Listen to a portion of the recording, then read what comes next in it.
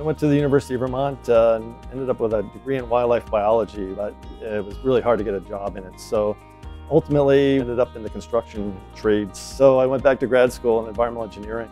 And that just led to a PhD ultimately. And I was working with a professor who was involved with health actually. And so that got me the job here because that was just kind of the perfect combination that they were looking for in terms of engineering kinds of background and health background.